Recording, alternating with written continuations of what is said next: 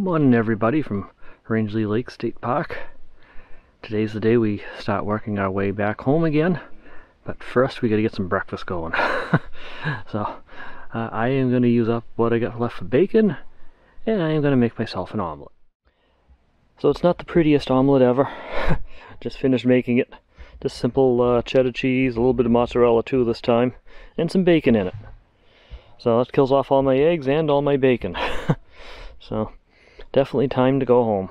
I just realized I had my image stabilization turned off again. I turn it off because the camera will give me a wider field of view when I do. So it's better when I'm just got it sitting on the tripod and I have it in front of me cooking and stuff. But sometimes I forget to turn it back on again. Sorry about that. Anyway, we're all packed up here. We're ready to take off. Sun's starting to peek out a little bit too, which is good. Fog's burning off, so maybe we'll get some good views of the height of land and Coos Canyon and things like that, so we're going to take a look at those on the way home. And unfortunately it is time to leave. You can see everything's packed up, weather stations put away, stools put away. Site is empty, so nothing left here, so I'll just walk down, drop the trash off, get everything cleaned up. Hopefully we got all the drawers in the van secure. And yeah, I'm going to take off. So that was a fun stay here. And the colors are starting to come up a little bit too, so hopefully we'll get some good views on the way home. Alright, well, we gotta decide while we're heading home what we're gonna do, if we're gonna stay one more night or if we're gonna just book it all the way home from here. But first, work our way down to Coos Canyon there, because I want to stop in the rock shop and do some looking around in there and go from there. So we'll catch you on the road.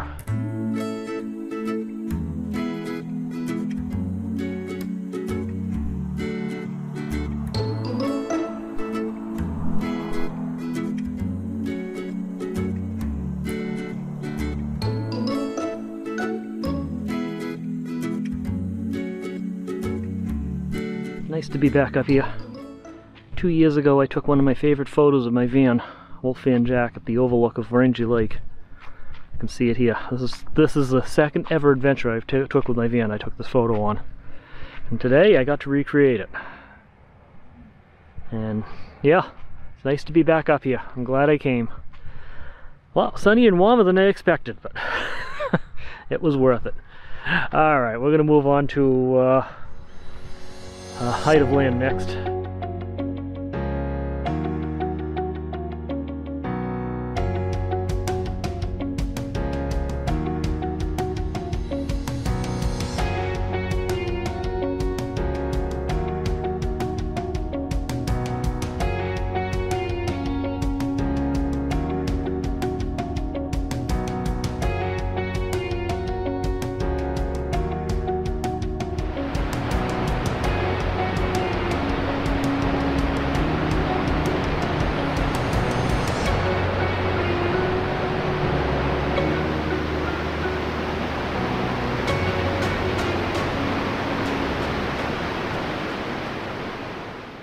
So today ended up being mostly a driving day, but I got to stop in and see all the overlooks and things like that, so that was good. And then once I left Coos Canyon there, I just went for a drive and just did some exploring a bit. But mainly just driving. But so where am I now? I'm at White Lake State Park in Tamworth, New Hampshire. I originally stopped at White Ledge Campground in the White Mountain National Forest in Conway, but it was right on the edge of Route 16, and it was quite noisy there. I didn't enjoy it at all, and I was smelling somebody smoking pot, and yeah, it didn't feel right. And I realized this campground was only 10 minutes south of there, so I hopped back in my van and headed down here and went up to the office and asked them for the quietest campsite they had here, and this is the one they gave me. It's not bad, it's not super quiet, but it's a heck of a lot quieter than White Ledge is. White Ledge was terrible. That was a campground I absolutely will not go back to now. But this is White Lake. Strange naming, that they're both white and they're both 10 minutes from each other, but this is White Lake State Park. And look behind my campsite here. I get my own brook. Over there. Oops. Tripping over things. over here.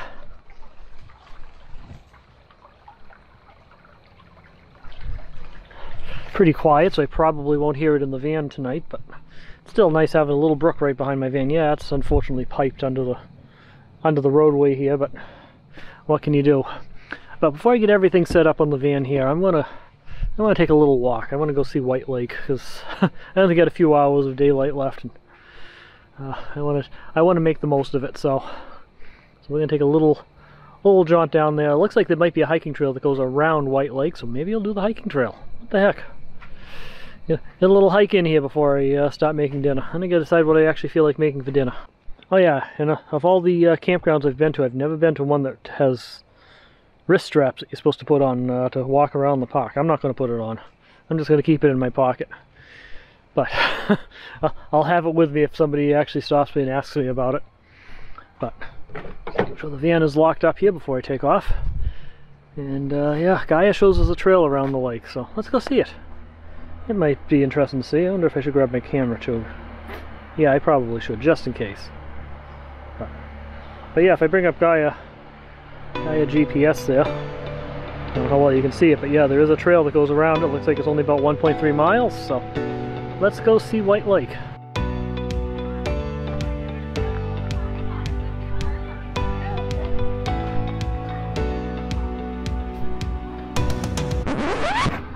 Oops.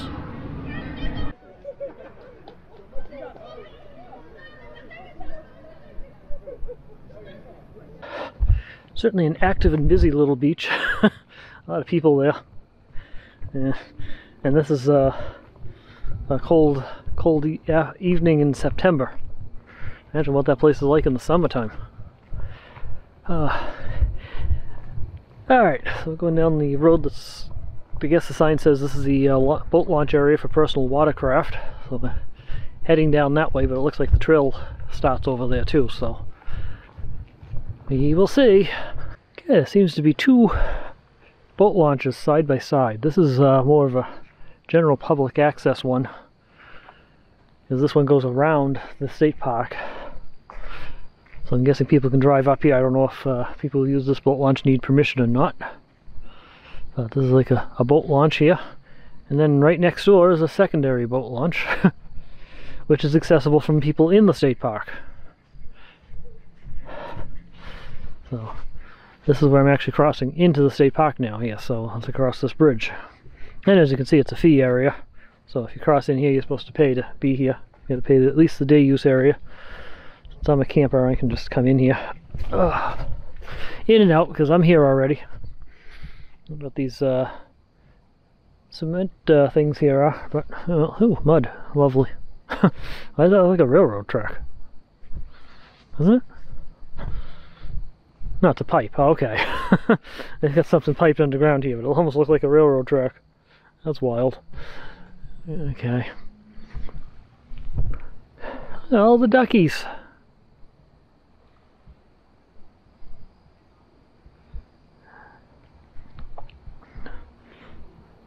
Nice little mountain peak over there. Right, this looks like it can be a trail over here, so let's find out. See what that sign up there on the tree says. God, I can hear the people out on the beach all the way over here. Still pretty noisy, but I bet it will get pretty quiet overnight. And I'm sure I'm going to deal with some mud on this trail too. But anyway. Dog walkers, okay.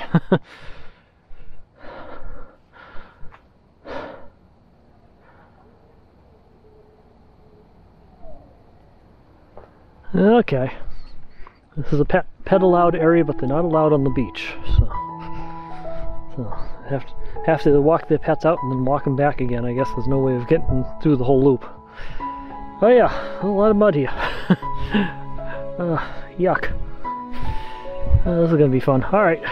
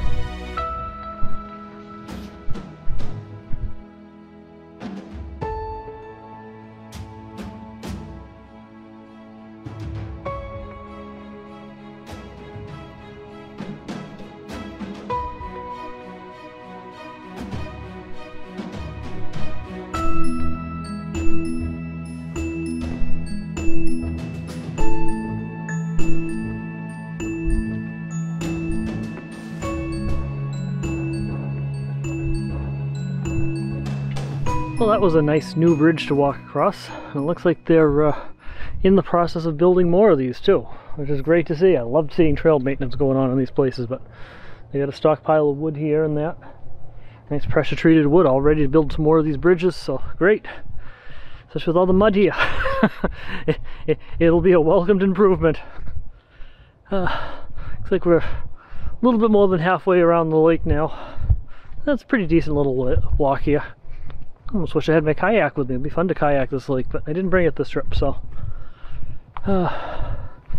maybe the next one. I'll put it back on the van and decide where I'm going to go on the next trip, though. It's only going to be 2 nights, I know that. I want to go up someplace with some fall foliage to see, but I also want to go someplace where I can get there on a single tank of gas, there and back, because these trips are getting expensive. I'll look into some of the free camping options again too, but chances are I probably won't find anything that I really want to go to. In early October in the free camping areas comes with its own risks, like having to deal with hunters and things like that, so probably best sticking with the paid campgrounds. But we'll see. See what I decide to do. What are you doing, little red squirrel? Yeah.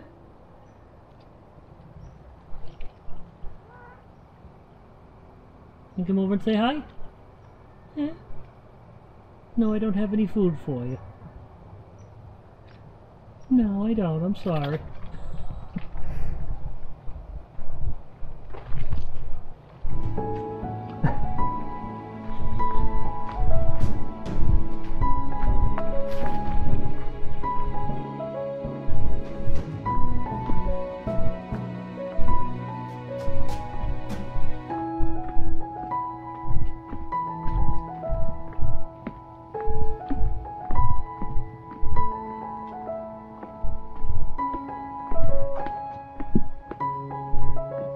Well, this is kind of interesting. I wonder what was here. There's 2 concrete pillars here. They're obviously holding something. Maybe a tank. Look like tank holders to me. And you got these tree logs, or I guess these are just tree logs that were cut down. It's funny how perfectly positioned they are, though. Huh. Curious. No signage, just graffiti, unfortunately. Always graffiti. And no signage any place saying what this is, or was. Huh. No idea. Anybody has any clue what this is, let me know. We've reached the end of the trail here, coming back to the beach from the other side now. We made it all the way around. Huh. Nice little viewing spot here. Let's check this out here before we head over.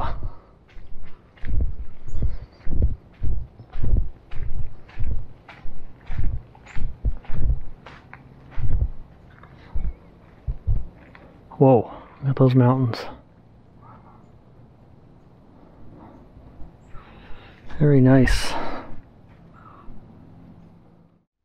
Yeah, so I'm over here getting ready to make myself some dinner.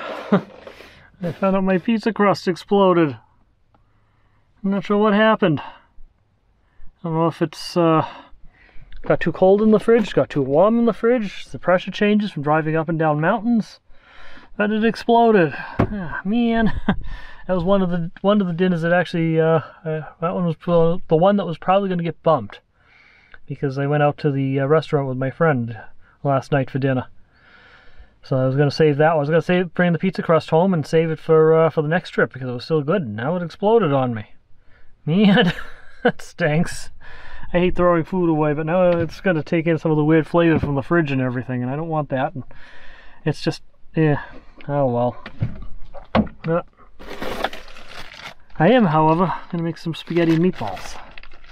Those are still pretty well frozen, so let's say this fridge is doing a pretty good job here. So maybe the thing got too cold. I don't know. They say you can freeze those, so I don't know. I'm not sure what happened. But anyway, yeah, I'm just gonna make some simple and easy spaghetti and meatballs tonight for dinner, because it's It's already getting pretty late and I'm tired. I don't want to put a lot of effort into making dinner right now, so I'm just going to sit down, have some spaghetti and meatballs, and relax by the fire pit for a little while here. But unfortunately, it's getting too dark for me to be able to record outside now, so we'll we'll check back in after dinner.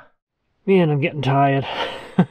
been a busy day. It's almost 10:30 now, so last night on the road here, but got something new to show you.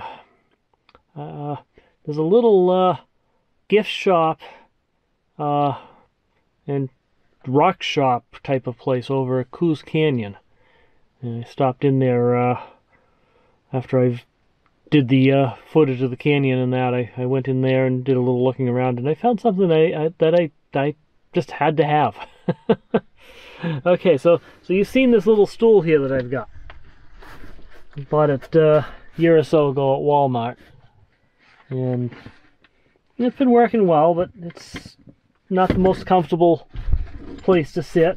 It doesn't have a back on it, things like that. Well, I got a new version of it from that little shop. This one aside. The new one. It's a little bit bigger, a little bit more comfortable. It's got some padding to it, and it's got a back on it too, which is great. It's also a little taller too, and way more comfortable. So it was $30, a little pricey. I think I only paid like $12 for the other one. But it's very comfortable. Like I said, it's got a back on it. It's got padding down here. It's got the back on it. The only thing I wish it had was casters I could roll it around on the floor with. But it's going to be a nice addition. I'm looking forward to getting some more use with this now. Trying it out. Yeah, I think it's going to work out pretty well here. I mean, what I really need is something that has a swivel base on it, casters, and can adjust the height on it. But for now, this is definitely going to be a nice setup here. The kind of chairs I'm talking about are well over $100, and I just don't have it right now. $30 was pushing it as it was, but it was worth it. It's comfortable, and I think it's going to be a nice setup here. So I'm looking forward to more use with it. With that, I am getting pretty tired, so I think I'm going to head off to bed here. So we'll see you in the morning for the final leg of this journey.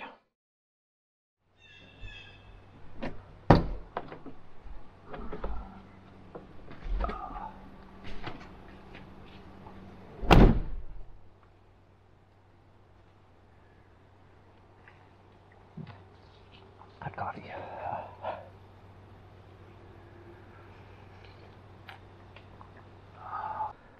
So good morning. Still here at White Lake State Park, Tamworth, New Hampshire. I slept pretty good last night, which was great. A lot quieter than the first campground I attempted. Sorry I didn't get any videos there, but it was noisy. But I slept real good here. Unfortunately, I didn't hear the little brook out behind the van at all, but we did have a small rainstorm come through during the night, which is why I threw all the chairs and that in the van.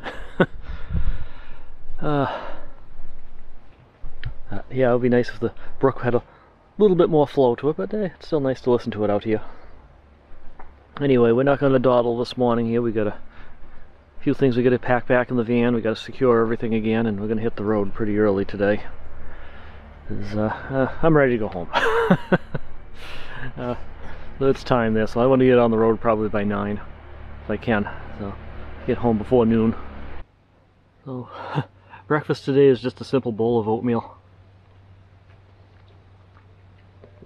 And it's in a Market Basket brand container here, so less dishes to wash, and it's paper too, so it will degrade. So.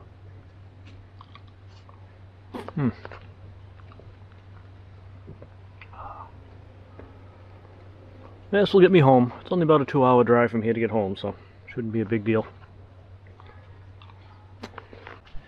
Alright, so we got everything packed up here. Things back in the van, everything's secured. Pretty much ready to take off. Got the weather station down again. I miss this little babbling brook. I'm not gonna miss the noise around here, but I'm gonna miss the little babbling brook anyway. Very little babbling brook, but it'd be nice if it was a little bit bigger and I could hear it from inside the van. Everything's packed away.